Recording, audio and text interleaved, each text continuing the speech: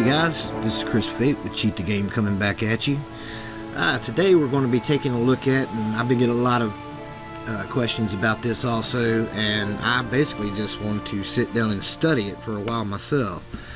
And we're going to be taking a look at anti-hacks, and basically we're looking at the Xlive and similar fashions like that.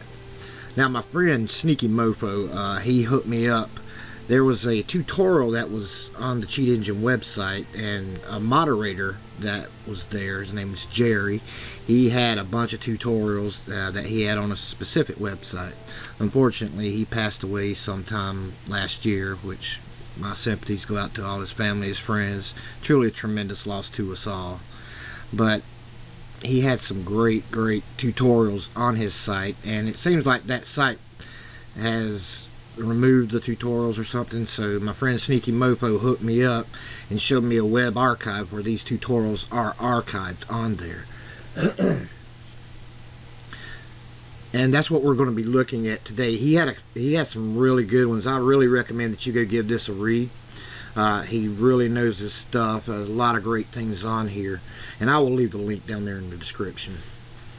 But specifically, we're going to be taking a look at number 8, dealing with Xlive and similar protections. And basically it's uniform. Now what's going on here is Xlive is an anti-hack that does specific type scans at certain intervals. And if it sees game code modified, like with injections, things of that nature, well, just like anti-hacks do, it slams you down. So Geri put up a great tutorial. He really went into details explaining every little nuance to it. It does have some technical terms and different things. He also has some screenshots, and I'll also link the link to his videos on YouTube, and because they're not really accessible right here on the web archive site, but I'll also put the link to his YouTube as well, so you can see as you read on down. Now you can see these different things that he's doing. But we're also going to be doing that as well. So what I'm doing is I'm taking this lesson right here, dealing with Xlive and similar protections, and I'm putting it into practice. Now he used a different game in regards to this, but basically Xlive and similar protections like that are the same.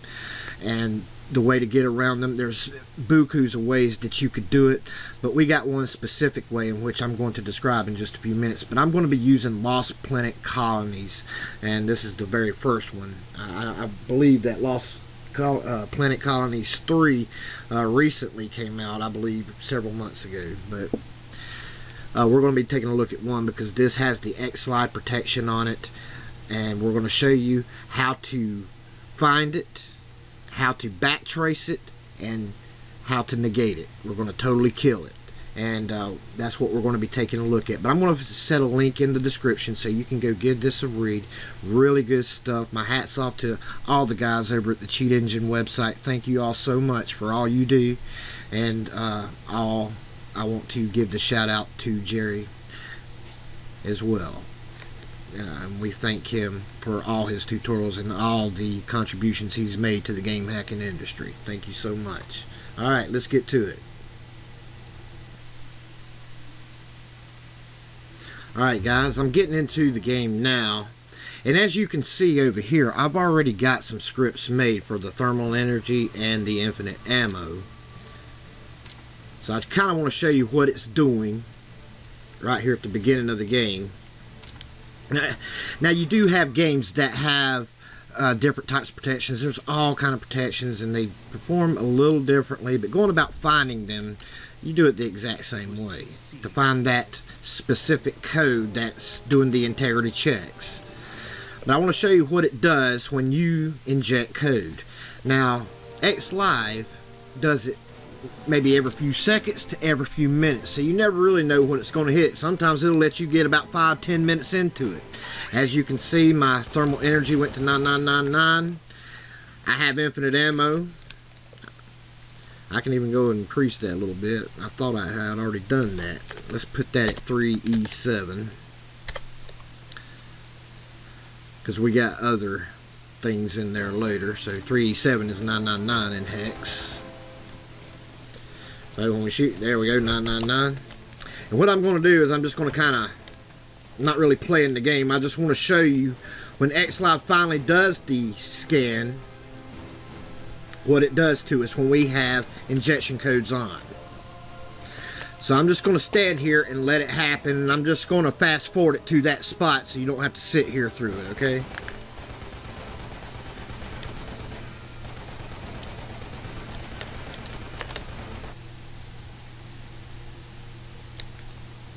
And there we go. Take a look. You see that? Lost Planet Colonies has stopped working. Windows is trying to find a solution. Well, there is no solution it's going to be able to find, because that was the anti-hack seeing that we have screwed around with the codes and it slammed us down. That was the Xlive. Now, as you can see by the timer down here, it took some time for that to happen. Now, you didn't have to sit through it, because I am definitely cutting all that waiting out. I even went and found no reload while I was waiting. So sometimes it could happen within a few seconds. Sometimes it could happen within a few minutes.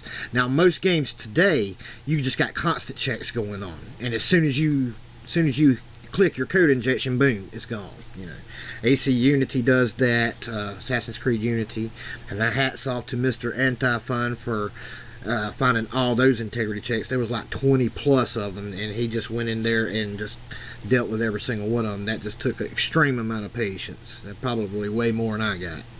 So, but for right now, the methods are roughly the same, and like I say, there are different ways to do these things, but finding it is usually the exact same way all the time for all of them, and that's what we're going to be doing.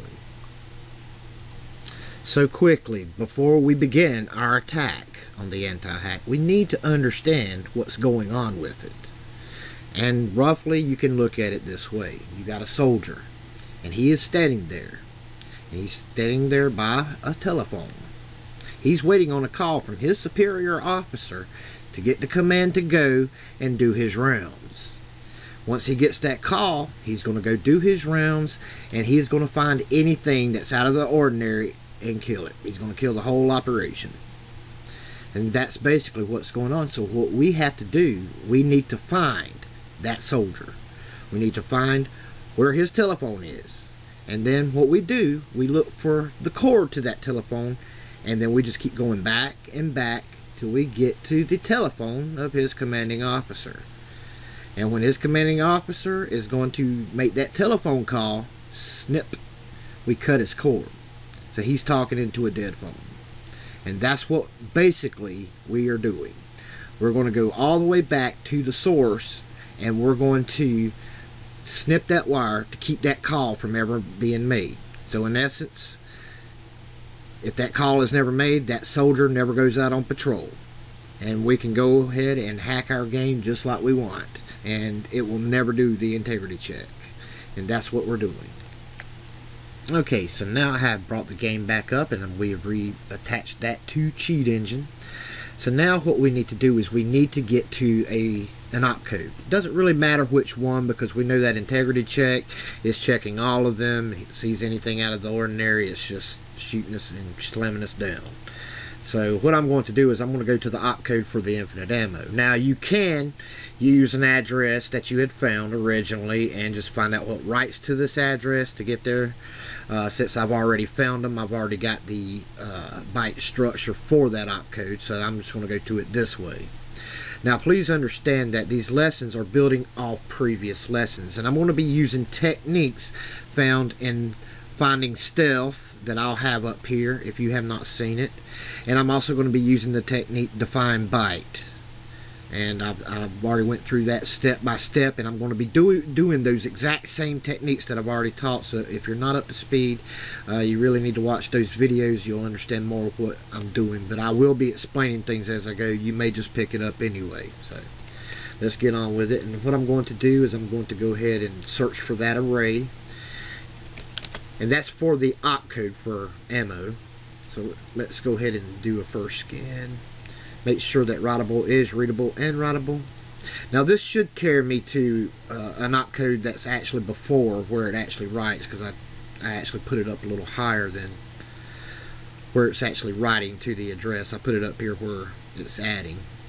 But if we look down a little bit, I believe that's it right there, 1984.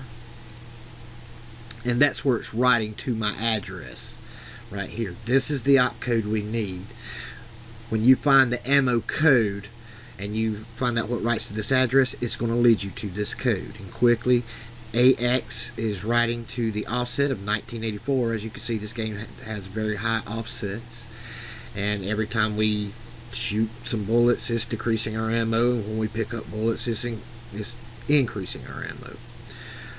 But we're not looking for that. We're looking for something totally different. We're looking for that soldier. When he goes out to make his rounds, he's going to come by here and check to make sure that this code is, nothing's wrong with it, or it's not been messed with.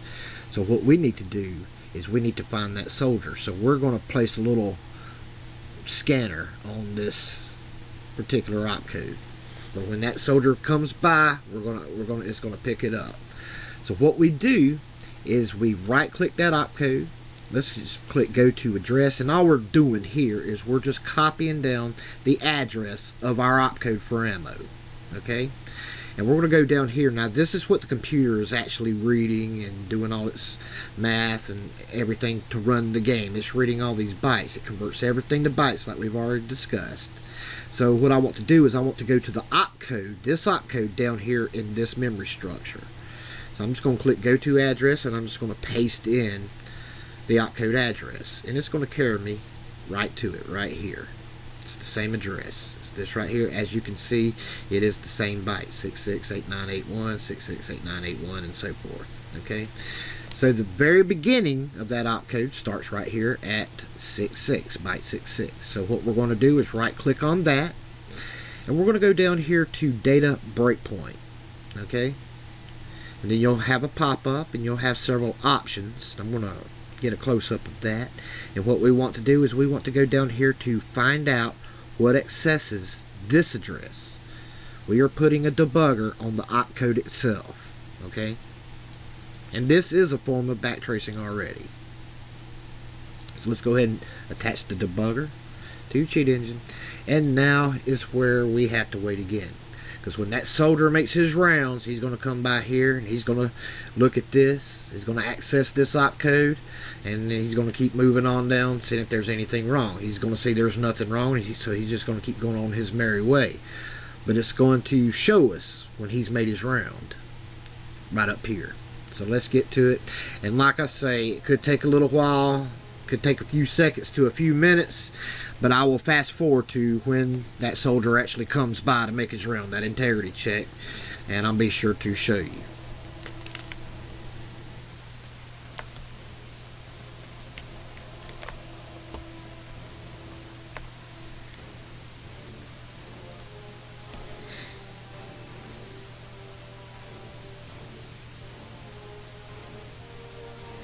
Alrighty, take a look.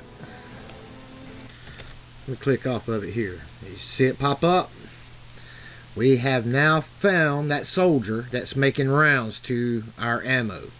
Now we could have also used the opcode that's controlling and writing to thermal energy, and you may get a different address or a different type opcode. That's just a different soldier, so to speak. But it doesn't really matter because they all lead back to the same places. So it doesn't really matter which one you find. Basically what we want to do is we want to just find a specific soldier so we can go back to the base source and cut off that telephone call. So here he is right here. This is our soldier, and we are going to go ahead and show that in the disassembler. And I want to show you this first. As you see, we're in the module of the Lost Planet Colonies now, the executable. That is the module we're in right now, but this will be the Xlive. That's where the soldier's from. So we want to go ahead and show in disassembler, and look at that. Look at that. You see the module with the Xlive DLL, and here's our soldier. Now we are in the enemy base camp. All right. Here's our soldier. This is the guy that's making his rounds. He's receiving a telephone call, and then he goes on his rounds at random intervals. Also a trick, a little technique that Jerry teaches on his tutorial is this dissect code, or also Control J. And what it will do, let me show you. what it will do is it will go ahead and label different jumps, being conditional or unconditional, and also calls that are very important, things that you need to look for when you're doing back tracing. Okay, so we're going to do that, but we're not going to do it for the entire game or the game itself, Lost Planet Colonies, because that's not where our soldiers are located. We're now in the Xlive DLL, so we only want to do it on that one. And this is just an extra added thing. You don't necessarily have to do this. It's just, you know, makes things a little easier, and you can just start that, and it could take anywhere from a couple of minutes to a couple of seconds. So I'm just going to pause it while it does that, and I'll be right back. Okay, thanks for holding, guys. It has now finished, and as you see, it's kind of went and gave us some labels for some conditional jumps and things like that, and it just makes things a little easier when you're looking for stuff. And that's what we have to do, is we got to go in there and manually look for stuff, and that'll make it a ton easier. Now what I want to do, we can go ahead and stop this debugger, and what we need to do is we're going to place a breakpoint on that soldier. So when he receives that call, it's going to give us some information. Okay, so the way to do that, we just make sure it's highlighted, go to debug, and just toggle breakpoint, or you can mash the F5 hotkey. So we're going to go ahead and do that, and it's going to place a breakpoint on there. And let's just go back into the game.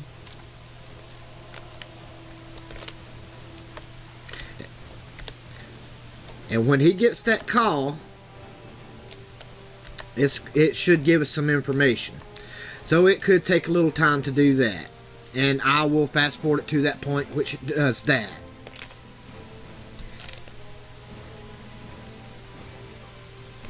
There we go. It's that quick, so I didn't even have to leave.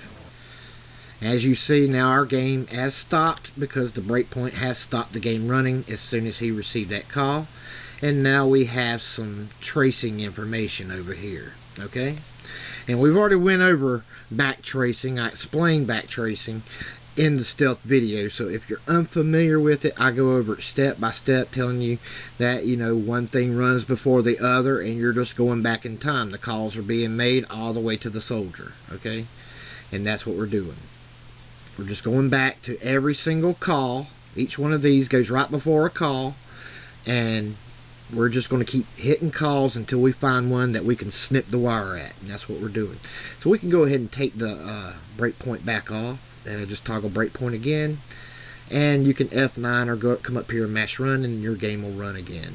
Okay, so we really can't do anything right here. We want to go back a little further down that telephone line. Here's the telephone right here, and we're just going to go a step back to this call right here. There's not really anything we can do, because if we modify a jump or anything, it's still going to make that call, so that's really not where we want to do anything.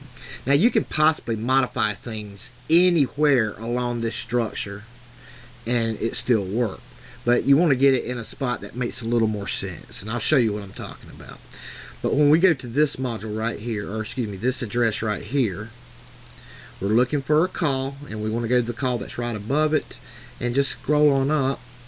And here, if you remember that vid in Define Byte that I put up here also, I showed you how we got infinite ammo by modifying a jump.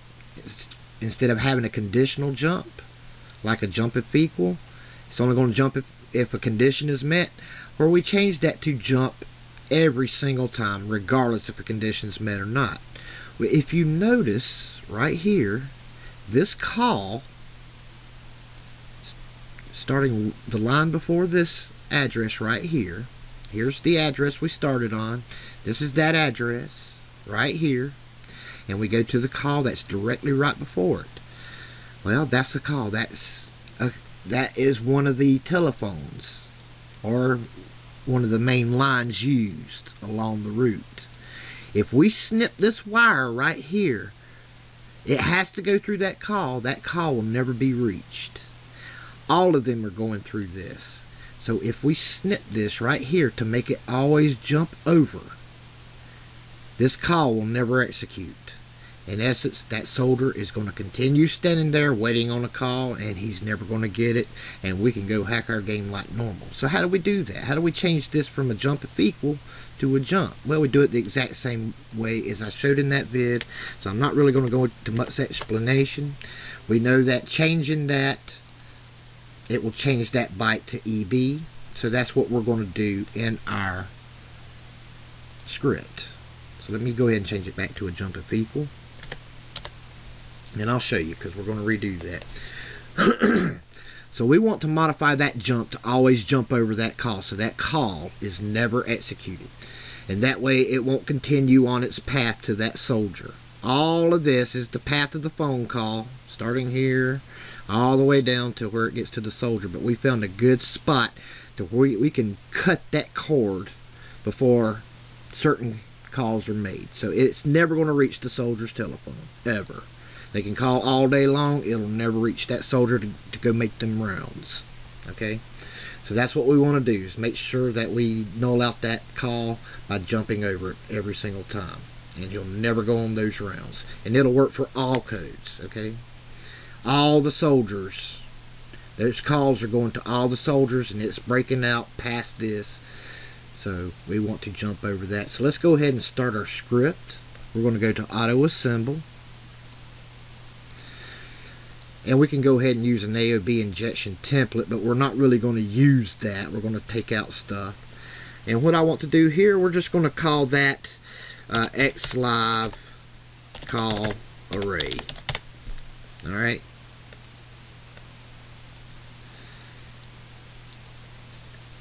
You can call it whatever you want to, but I'm just doing this for tutorial purposes. And we're not allocating memory. We're going to be directly manipulating the byte directly, so we're not going to be allocating new memory or injecting any code or anything like that. Okay, so we're just going to take out the stuff we don't need. We don't need that. We're going to redo that anyway. We want to keep this byte structure right here. Okay, but we don't need that because we're going to name that byte something else. Okay, we're going to name that byte something else. That's just where the arrays go. This is what is called at the start of the array, and we want to make a new name for the byte we want manipulated also. Sometimes they're one and the same, but it's always good to have two different ones. Okay, two different names for it, in case you need to modify another byte also. Let's just go ahead and get this done here, and we're going to register a new symbol with the command register symbol, and we're just going to call this Xlive kill, just like that. And we're going to make a label for it so we can use it in the script. And this, basically, we also do this so we can turn it off as well. And we're going to name that Xlive kill also. And like I say, I go over how I'm doing every single thing and why we're doing it in that other vid, Define Byte. So if you have not seen that, please go take a look at it. I explain all of this, so that's why I'm kind of not going into it. And you remember we put it directly underneath our array start always, and this is the name of the very first byte of our array. This is the name of the byte we want manipulated. However, in this particular case, they're one and the same. We want to manipulate that byte. If it was this byte I wanted to manipulate, then I would have to do it like this. Array start, which will always start right here, plus 1, 2, plus 2, if I wanted to manipulate that byte. But we don't want to do that. We want to change that 74, if you saw, to an EB. That'll change it to a jump. So we do that by defining a byte. We put it as EB. And you can also put the next byte down. It don't matter. We're not really affecting that one. And we want to be able to turn it off. So what we're going to do is make sure that, and we only need to call it what the byte is called, xkill, just like that. And we just change it back to a 7-4, which you see right here is a jump if equal. The computer recognizes the byte 7-4 as a jump if equal in an opcode. And it recognizes EB as a jump, an unconditional jump. So that's why we're changing it to that. So we need to change our unregistered symbol to to our label. Xlive kill. And we don't need this command here because we're not even allocating memory. And that's it. You got your code ready to go. Make sure I don't have any mistakes here. Xlive kill, very good. Let's go ahead and assign that to the current cheat table. And we want to test it first to make sure that it changes that to a jump. Let's label this, and we're just going to label that Xlive kill. Alright, so let's go ahead and turn that on, and that should change to a jump. It'll change this byte right here to EB, and that'll be a jump. So let's see if that worked. Let me bring this over. So I'm going to turn it on and take a look. Jump. Now it's always jumping over that call. The call will never reach any of the soldiers that's going out on patrol. Those integrity checks are never going to happen because they'll never receive the phone call to tell them to go out on patrol. So in essence now, we are free and clear to go use our scripts, and the game will never ever crash down on us. That's just that simple. And also, Jerry did a great job of explaining a lot of things. I'm going to leave that link down there for you in the description, and you can go take a look at that. And we can go back to our game, turn our codes on. We have now defeated and snipped the wire. Xlive is no longer a threat to us. And as you can see, when we go back to our game, we got 9999 thermal energy. We got 999 ammo, and we can go on with our game, and it will not close down on us at all. Alright, well that's pretty much it. Alright guys, that's it. I want to throw a thank you out to my good pal Sneaky Mofo for hooking me up with that tutorial and showing me where that's at. So I'm going to put his links down in the description. He has a Cheat Engine series. Please go check that out if you're new to Cheat Engine. That's a great place to start. He goes and starts at the very beginner basics and goes straight on into advanced things. A great channel to go to. And I also want to thank everybody over there at the Cheat Engine website, and especially to Jerry, his family and friends. This is his lesson, it's not mine. I'm going to put the links down in the description. Please go give it a read. It's good stuff. He gives a lot more detail about it, and there's a lot of other good tutorials on there as well. So please go check out Jerry's tutorials. You'll really learn a lot. Also, go check out my new friend Nick. He goes by Luigi Fan Nick. And if you are starting up a YouTube channel yourself, he has what he calls a shout out Saturday. Go talk to him about that, and you can collab with him and work together on getting new subscribers to your channels. I can see him becoming a very prominent YouTuber in the future. He uploads things, as you see, on a daily basis, and he's just got a lot of material out there for you. So go check him out. Tell him Chris Fayte sent you and Cheat the Game. Also, please come join us over at guidedhacking.com. That's guidedhacking.com. They go from everywhere from C++ to C#, IDA Pro, and even well beyond that. They go well beyond Cheat Engine, everywhere from beginner to advanced. Please go check out my friends over there. Great bunch of people. Alright, that's all there is to it. Well, you guys take care. Keep on hacking. Most importantly, please enjoy yourself. That's really what it's all about. You cheat the game, fellas, because believe me, it doesn't mind cheating you. Take care now. Now we don't have to worry about no anti-hacks. We're good to go.